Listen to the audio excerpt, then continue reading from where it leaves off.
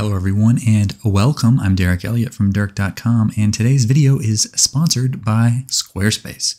What we're going to be doing today is a quick rundown of how to add shadow caustics to an object in Blender and then a few simple tricks to get them looking a little bit brighter and more exciting. So let's begin. So in order to save some time, I've already modeled a little bit of a cup object here, a vase, something you might see online at a modern home goods store or something. Some nice ribs there. Basically, when you're working with caustics in Blender, it's nice to have a little bit of an irregular shaped glass object just to create a little bit more of an interesting pattern and sort of confuse people a little bit because the caustics in Blender are not that fantastic. So I already got that set up. If you want to see how to make that, I will add that section at the end of the video, but wanted to jump right into the main purpose, which was showing you how to set up basic shadow caustics in Blender and then just a really simple trick to brighten them up a little bit. So I'm going to press Shift A and add in a plane, and then let's scale that up. This will be our ground object just so that we can see our shadow caustics, and then this is obviously our casting object. So let's get the viewport set up a little bit. I'm going to drag out some new windows here. This one could say a 3D view, but let's go into rendered view. And by the way, this is only going to be working in cycles. So make sure you're rendering in cycles. And then up here, I'm going to make a shader editor. So let's first get our sky set up. You could use an HDRI, or you could just use a lamp texture, or sorry, a lamp. But I'm going to add in a Nishida sky, which is now just called sky texture. Oh, they have these other ones. Anyways, looking great. We've got control over our rotation and everything like that. So good. I'm just going to bring the elevation up so our shadow isn't quite as long. And then let's go ahead and start with the material. So I'm going to press new, and you can name this glass if you'd like. You don't have to. But for a basic glass, you could use the glass shader, but I'm just going to use the principled shader. So I'm going to bring the roughness pretty far down so that it's shinier. And then the transmission will bring all the way up to 1 so that we have sort of a glass object. Now, you don't have to have the roughness be 0. Sometimes it's good to bring it just a little bit above 0, just because it'll kind of blur your caustics a tad and just make any artifacts less visible. So that is set up pretty much how we like, but we are not getting caustics. So there are a couple things we need to set up. So first of all, in the shading tab on the object, let's have this cast shadow caustics and still nothing. Let's go to our plane object and I have this receive shadow caustics. And then lastly, in our sky texture under the settings, we can turn on shadow caustics for this as well. And you can see now we are getting shadow caustics. Now make sure your object is shaded smooth. I've noticed that if it's flat, you will not get as good or maybe any caustics. So make sure your object is shaded smooth if it's not. But yeah, this is working fine. Now to brighten them up just a tad, of course, we could change the default 0.8 value here up to a 1. And that's going to do just a very little bit for us, but not a ton. So basically the trick here, and it's embarrassingly simple, is to add in, basically we want to adjust this index of refraction value. So when I was playing around, I noticed that a lower index of refraction is going to let basically a lot more light through, and you get much sharper, much more interesting caustics, but this does affect the realism of our glass object. So the default value of 1.45, I forget exactly what that's for, but that is, yeah, it's pretty realistic, I suppose, for glass, or maybe it's set up for water, not positive, but 1.45 looks good on the glass, doesn't look good on the shadow. So we want to control, we want to have sort of two IOR values, one for the shadow and one for the glass. And the way I'm going to do that is by adding in a layer weight, or sorry, a light path node. Tricked you there. And then we want to use this diffuse ray input and have that control our index of refraction. Now, what this is outputting is values of either 0 or 1 for, for the ray that's being cast. I'm not particularly good at explaining what all these things are, but diffuse ray is the one we want. But we do need to control, basically we don't want a value of 0 or 1 for anything. We want to control that. So I'm going to add in a map range node. Just drop that right there.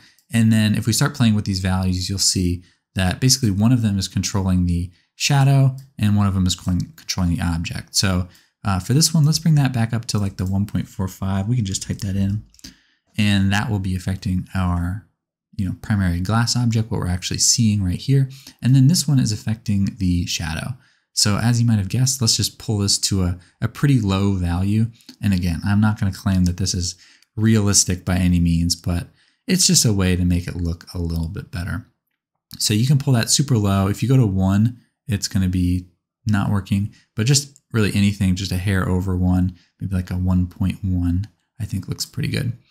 So that is about it. Now, another thing you might want to do to just make this a tad more interesting is you could add in a new website from the best ever and easiest to use website creation tool, Squarespace. Squarespace is a perfect way to take your digital glass renderings, poster business to the next level. With a bunch of easy to use, readily available, beautifully designed templates, Squarespace makes the website setup process easier than ever. When I first started my own business doing 3D rendering, I knew I needed a website, and how did I create it? You guessed it, Squarespace is how I set up my first ever website, complete with a portfolio and a contact feature. Squarespace has preset sections that make it easy to drag and drop a contact form so you can get your business going and give clients a place to reach out to you. Get started today with 10% off of your first purchase of a website or domain by visiting squarespace.com/Dirk. Don't wait another second. Click that link in the description and get started today. Gradient texture. This works great with color, and that really helps make it pop. So let's add this gradient texture into the color here. And then I'm going to press Control T. This is with the node wrangler selected to affect my mapping. Now generated is fine for the input, but I want to rotate this texture. So if we take a peek at it here, you can see that we need to rotate it. So I'm going to rotate it 90 degrees on the y-axis. So that now our gradient is going from top to bottom. And then I'm going to add in a color ramp right here. And then now we basically have that working properly. So you can make this sort of whatever color you wanted. An amber or something like that would look good. I think I was watching my buddy Kaizen, his tutorial on this, and he made a similar gradient, and it just looks pretty good. So that looks nice. Affect this as much as you want. You could even add in another stop here to have it get a little tinge of red at the top or something like that. You might have seen something like this in your grandmother's house, but this style is definitely coming back. So yeah, that looks pretty good. What else might we want to do here? I think that's really it. Other settings to be mindful of are the sun size, or the size of the lamp you're using. But a smaller sun is going to give you sharper shadows, and a larger sun will distort them, smooth them out a little bit. And that's another way to help avoid artifacts. It's just to pull that sun size or whatever your lamp is, scale that up a tad so that you just get a little bit of blurring happening on the shadows, and kind of helps add in, I would say, a little bit of a realism. But for true beautiful caustics, you can pull that all the way down to 0 so that they're nice and sharp. So that is about it. What else could we do? The sun's strength, in this case, if you're working with the sky, by default is usually pretty high, but then you could turn up like the sun intensity, and that'll really start to pump those caustics up to a kind of a nice look. And then just something I would always do is go in the color management and change this to very high contrast, just so it's a little poppier.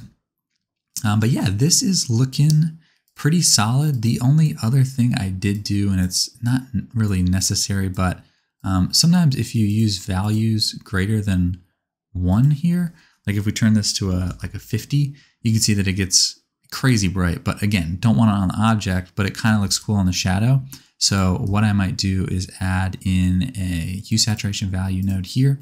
And then if we turn this value up something crazy like a 20, and then do the same thing we did here, just plug in this diffuse array into the factor, then you can see that we are not getting the effect on the glass, but we are getting it on the shadow.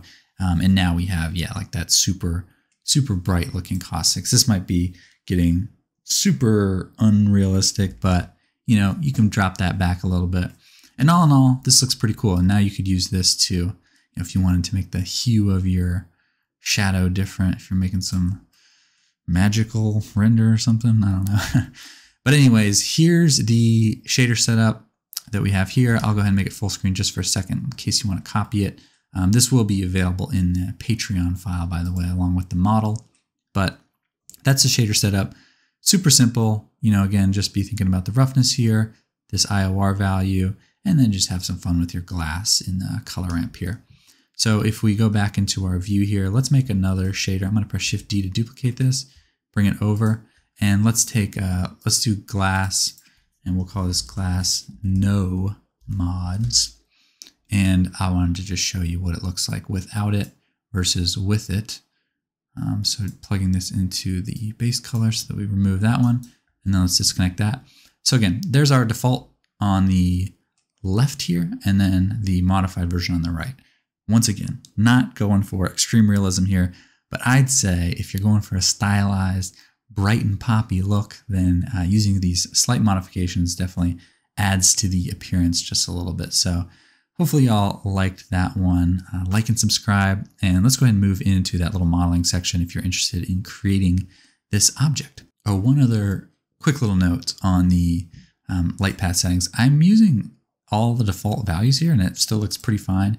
If you go into full global illumination, things might get a little bit better looking, but it's going to take a lot longer to render. So I use the default values, but make sure none of these are too low, particularly transparent. And then I guess transmission, yeah, that's gonna mess it up for sure. So this transmission value should be, you know, I guess at least 12 or so. And then these options I believe are on by default, but make sure those are on if something's not working. Yeah, besides that, I mean, this is all pretty much default. Another thing I've seen in other videos is that, you know, you might not want this direct light clamping, so you could turn this to 0, and that will let a little bit more light through, might get things a little bit brighter, but you start to get some fireflies, which usually the denoise will remove those. Another thing is maybe this filter glossy. If you turn that down, that might do something for you, but really this is the bulk of it is just this this one shader with these slight modifications here. So anyways, let's move on. Thanks for being here. Okay, so to create a little bit of a vase object, like a ribbed one like I used in the example, just want to show you real quick how you model that in case you're interested. Because, you know, when you're working with caustics, it's nice to have a little bit of an irregular shape just to create more interesting patterns on the ground. So I pressed Shift A and added a circle, Shift A, mesh, circle, and the default 32 vertices is fine here, but you can adjust that as much as you like. I'm going to press Tab to go into edit mode, and then press F to make this a face, and then E and Z to go up, which by default it'll extrude along the normal, so you actually don't necessarily need to press Z. And then I'm going to press I to inset this face at the top, and then E and Z to go down to somewhere about there. Maybe we scale that in just a tad. So we have our basic cup object here, but for the caustics, you need a pretty dense mesh, and the way we're going to do that is by adding in a subdivision surface modifier, and you can keep this pretty high, maybe 3 levels, which of course now creates some issues with our shape. So I want to add in some edge loops. I'm going to press Ctrl R to do that. And then on the bottom here, I will select this face and then press I to inset, and we'll just do that a couple times. Basically, we're trying to avoid the triangle fan pattern that's happening there. So just adding in more edge loops, in this case with inset on the circle, that will sort of do that for us. So that's looking a little bit better. Let's go ahead and add them on the inside as well. Let's pull one to the top. Let's also add one here on the outside, and then one on the bottom. And then let's inset this face on the bottom as well. Looks like I need to pull that up a tad. Let's press I to inset it, and just do it a couple times.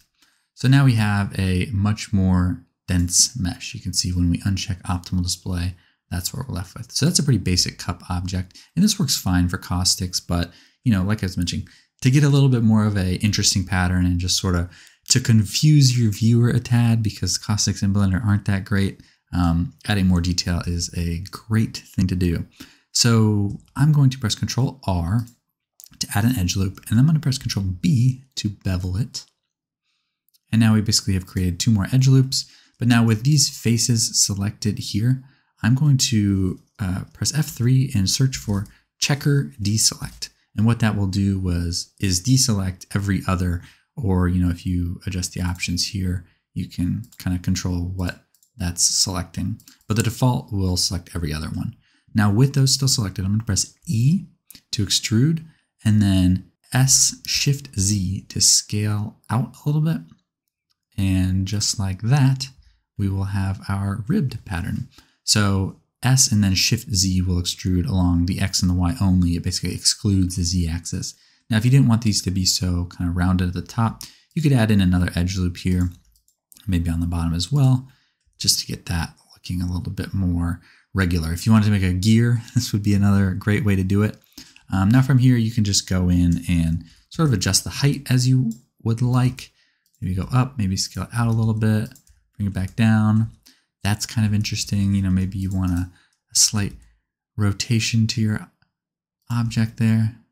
That's sort of interesting. I don't love it. Do whatever you want though. You can maybe fan this out a little bit. Let's extrude it up and out. And yeah, now we just kind of have a modern pot that you would see on West Elm or CB2 or something like that. So anyways, hopefully that was helpful. And if you didn't already have a glass object that you wanted to add caustics to or to practice with, then here you go. This object as well as the shader will be in the file for my patrons, so feel free to check that out. But yeah, so that's it. Hope you all enjoyed. Please share in the comments if you have any other tips on improving caustics, since I know they aren't great, but I'm sure our lovely developer community is working on it. Please like and subscribe, and if you follow along with this video, feel free to tag me on Instagram or elsewhere. I would love to see what you come up with. Thanks everyone. Have a lovely day.